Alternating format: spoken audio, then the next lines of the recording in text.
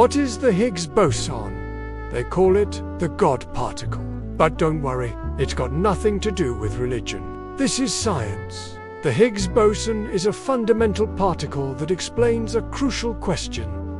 Why do things have mass? In the 1960s, physicists Peter Higgs and others proposed a theory. There's an invisible energy field throughout the universe. The Higgs field, as particles move through it, they interact with the field, and that interaction gives them mass. Kind of like moving through molasses. The more you stick, the heavier you get. The Higgs boson is the particle linked to that field. It's a sign the Higgs field is real.